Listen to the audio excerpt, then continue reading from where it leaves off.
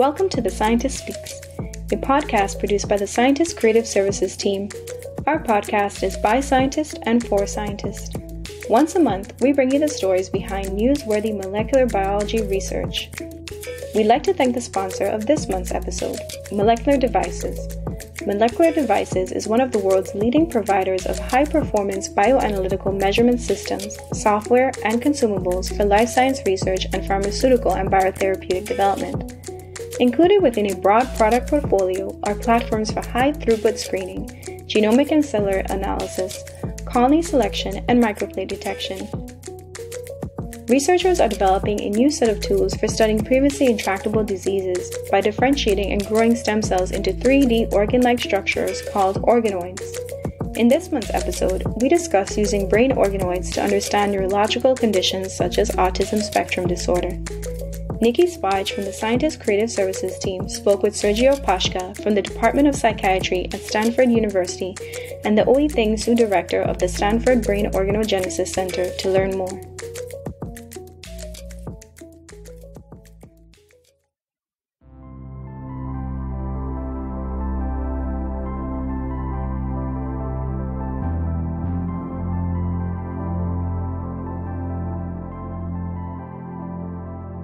The human brain is incredibly complex and difficult to study at a cellular and molecular level. In the brain, researchers can't easily assess biological readouts of health and disease, such as biomarkers. Therefore, psychiatric diseases are primarily defined behaviorally. Neuroscientist Sergio Pashka became frustrated with the slow pace of neurological disease research and made it his mission to find a better way forward. It's quite easy to see across various branches of medicine that very often therapeutic success is correlated with accessibility to that specific tissue. So, taking cancer as an example, the ability to take a tumor out of a biopsy or after resection and bringing it to the lab to be able to see what's wrong with those cells has really accelerated progress in this field. And unfortunately, we cannot do that for human brain disorders. I often joke that I suffer from an oncology envy syndrome, which is essentially this very deep frustration that you feel when you see just how fast other branches of medicine have been moving in the last few decades in leveraging the power of molecular biology, and just how slow we've been in psychiatry in both understanding disease and finding therapeutics. Pashka began his research career while attending Iuliu Hatziaganu University of Medicine and Pharmacy in Romania. Research resources were limited. His advisor, Maria Dronca, would often pay for assay kits out of her own pocket. Pashka thought he could make the biggest impact out of his meager reagents by studying what was then thought to be a rare disease, autism spectrum disorder. However, his work focused not in brain cells, but in patient blood samples. We were trying to measure these metabolites in the blood of patients with autism. So I would go in the child psychiatry clinic and try to convince parents to participate in our studies. I was really expecting to be turned away, but most of the parents would start embracing me and start crying and saying, wow, somebody's finally interested in studying this disease. Seeing some of those parents who are really desperate for answers and seeing how little it was known about autism essentially changed my direction towards neuroscience. And that's how essentially my interest in autism started. I kept thinking that I'm measuring all these things in blood, but we have no idea how these metabolites and how these metabolic changes are truly happening in the brains of these patients. And so I kept dreaming that there may be a way of actually doing biochemistry and molecular biology in actual human patient-derived samples. Inspired by this finding, Pashka pursued a postdoctoral fellowship position in Ricardo Dolmetsch's lab at Stanford University to work on Timothy syndrome, a disease related to autism spectrum disorder. There, Pashka developed the first protocols for differentiating iPSCs into cerebral cortex neurons made from patients with autism spectrum disorder, and he studied the cellular defects of reprogrammed neurons from those with Timothy syndrome. One challenge with this approach was the time it took to grow cortical neurons in tissue culture. Their growth in cell culture mirrors that during brain development in utero. You can imagine that you would need very, very long periods of time to recapitulate later stages of cortical development in a dish. Every few weeks, the cells would start to peel off from that plastic dish, and you would have to replate them. And after you would do a few of these replatings, the cells would essentially die. I was so frustrated with how much we had to plate and replay these cultures. And one Saturday morning, I really thought, what if instead of keeping them at the bottom of a dish, we would just use a low attachment plate and just like never bother to plate them down. It was a very simple experiment, just aggregated the pluripotent stem cells in a sphere of cells, moved them to a low attachment plate, and just continue the differentiation like that. I really thought that they would essentially just disintegrate or eventually die. The surprising thing was that not only did they not die, but they actually differentiated quite well.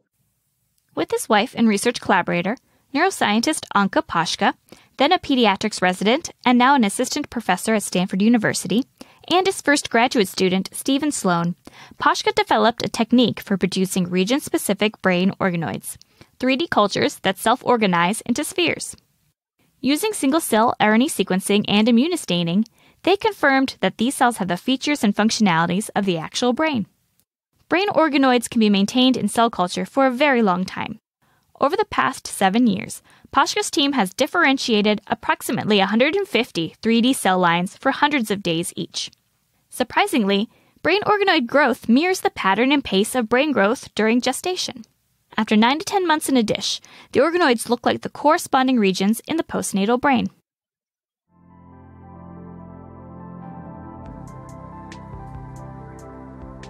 With the organoid technique, Pashka gets a never-before-seen look at the brain.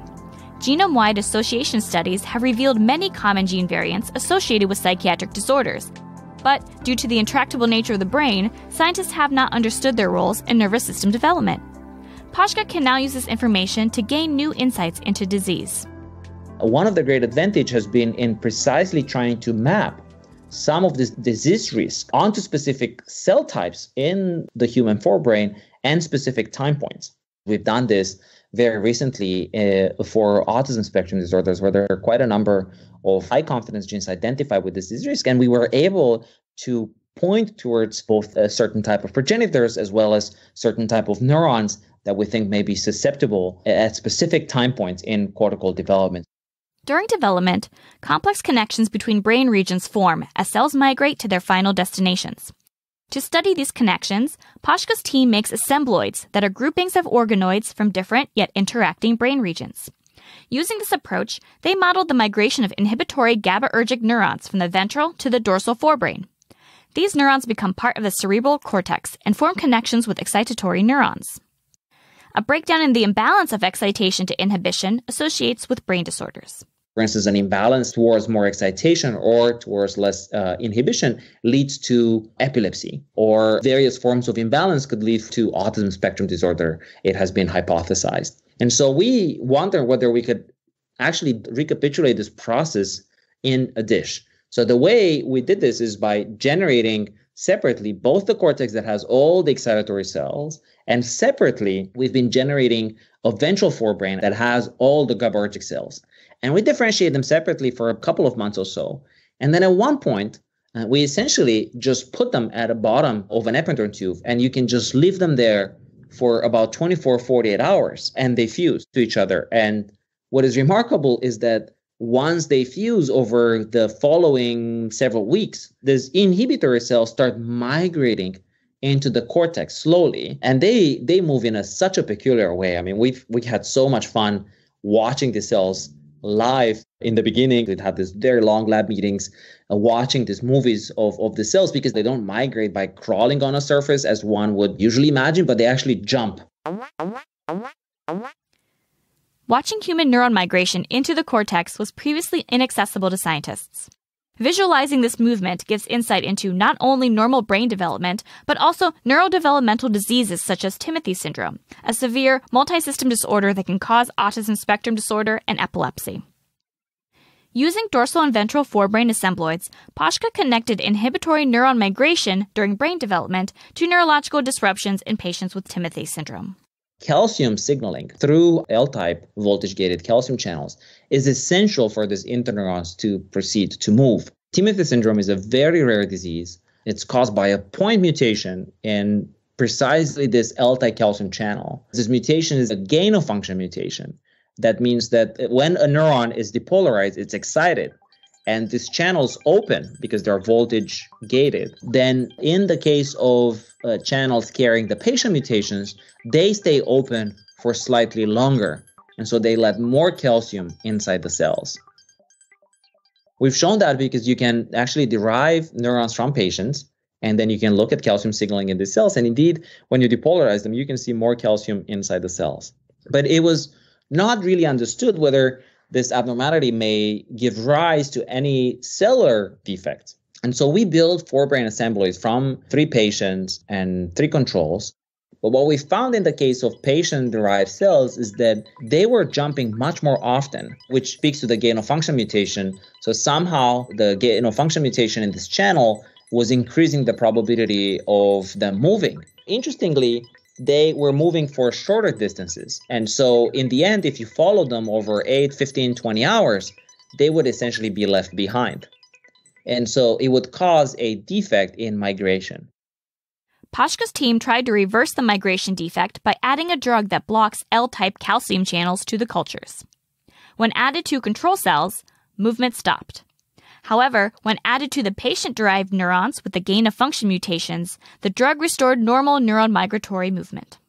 It would have been very difficult to predict this type of cellular phenotype and this type of rescue unless you would have direct access to the cells in a dish. Sergiu and Anka Pashka and their teams recently studied another contributor to autism spectrum disorder, oxygen deprivation in premature infants. Together, they developed the first model for hypoxic encephalopathy of prematurity, a condition characterized by gray and white matter abnormalities thought to be caused in part by a lack of oxygen in the brain. This condition correlates with poor neurodevelopment that can lead to cognitive and behavioral disorders.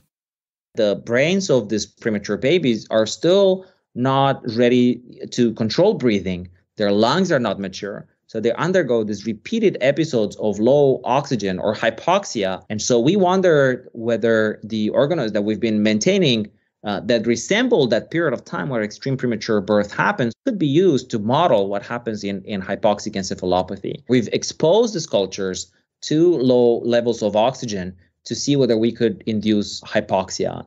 Anka found very interestingly that when you do that, intermediate progenitors, which are this very important progenitor for the expansion of the human cortex, are decreasing after about 48 hours of being in low oxygen. What we found is that this is actually caused by a activation of the unfolded protein response, which causes these intermediate progenitors to prematurely differentiate into neurons and therefore decrease the pool of progenitors and predictably give rise to microcephaly. In an effort to reverse this premature differentiation, the researchers treated their hypoxia-exposed brain organoids with a small molecule that modulates portions of the unfolded protein response. This treatment rescued the cellular damage caused by hypoxia, a finding that could translate into novel therapies for premature babies. Studies of brain organoids are not limited to autism spectrum disorder. There have been recent publications on Zika virus-associated microencephaly, Alzheimer's disease, and brain cancer, just to name a few. Thanks to this innovative technique, researchers have a brand new perspective of the human brain. My dream is still to see that psychiatry is going to be truly transformed by molecular biology to really become molecular psychiatry.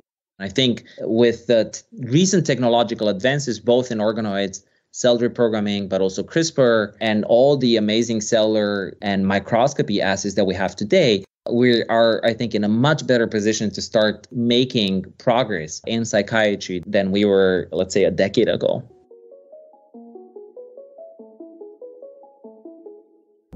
Thank you for listening to The Scientist Speaks. This episode was produced by the Creative Services team for The Scientist and narrated by Nikki Spach. And thank you again to Molecular Devices for sponsoring this episode. Please join us next month as we discuss advances in gene therapy. To keep up to date with this podcast, follow The Scientist on Facebook and Twitter and subscribe wherever you get your podcasts.